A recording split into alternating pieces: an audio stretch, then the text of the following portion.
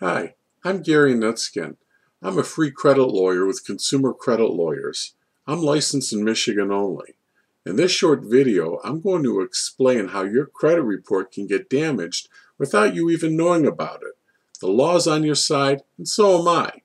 Many people think, oh, my credit report's fine. I pay my bills and have excellent credit. I'm here to tell you, think again. Whether your credit is pristine or poor, no one's immune to the vagaries of the credit reporting agencies. Did you know that 80% of all credit reports here in the United States have incorrect information on them? Of that incorrect information, about half of it is negative enough to damage one's credit score. Do you still think it can't happen to you? Here are some of the ways that your credit report can get damaged without you even knowing about it. Identity theft. It's still one of the fastest growing crimes in America. With computers and the internet, it's so easy to steal people's identities. Enterprising thieves have started posing as taxpayers and stealing tax refunds from the IRS.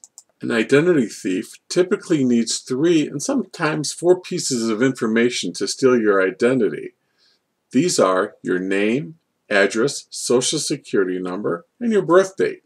With this information, the identity thief can open accounts, take tax refunds, and purchase goods in your name. And they do it daily.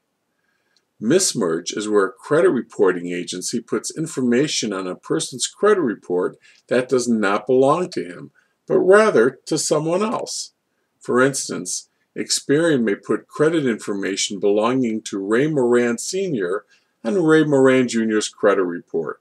If Sr. does not pay his bills, Jr.'s credit report will be damaged and his score will be needlessly depressed. He may be depressed too. Lenders make errors also. Sometimes a lender may report you as late when you are not. We've seen instances when lenders have reported debts as charged off even though the consumer was currently making payments to the lender and getting monthly invoices as well. Public records rarely contain enough personal information to make them identifiable to any particular individual. Judgments usually have the name of the judgment debtor and only his name, not his middle name, rarely his address, and certainly not his social security number. Consequently, when a credit reporting agency learns of a judgment against a Bill Green, for instance, it has no idea which Bill Green is the true defendant. Hence, credit reporting agencies sometimes place that judgment on the credit report of every Bill Green in town. What can you do about mix-ups and errors on your credit report? Pull your credit report at least once a year.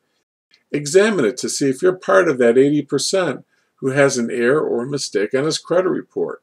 If you do, call us for a free consultation at Consumer Credit Lawyers at 888-293-2882. The call is free and the advice is priceless. Call us today.